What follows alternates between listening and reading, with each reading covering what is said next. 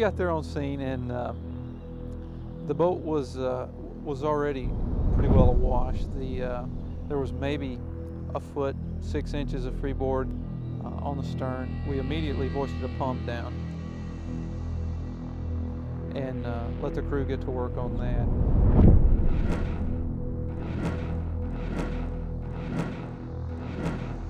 By virtue of the fact that the vessel was so close to Station Scituate, we had them come out.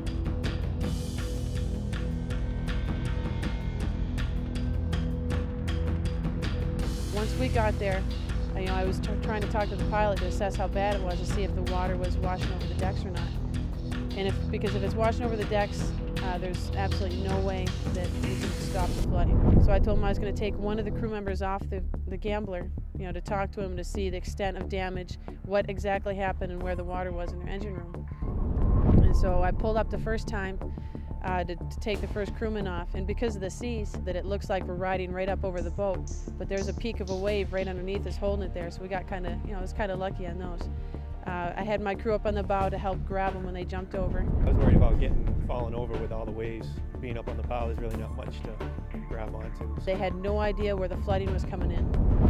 They don't know what happened. What they assumed was one of their planks in the bow popped out, and the water was just pouring in.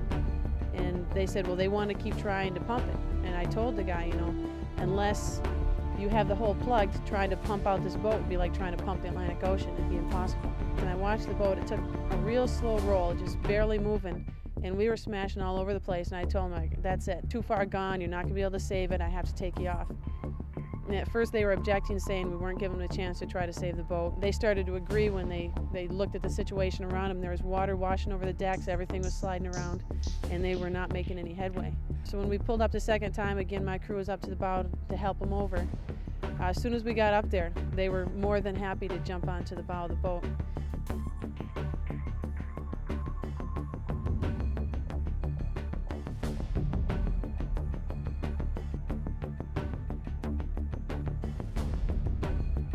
A couple minutes right after I took them off that the thing decided to sink.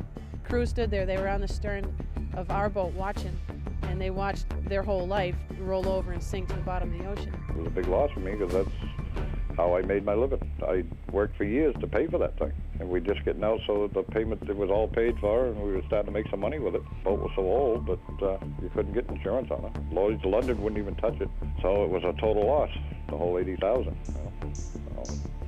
It was a gamble. The fishing business is a gamble. They say that the sea's a jealous mistress, and the sea just calmly swallowed this boat up.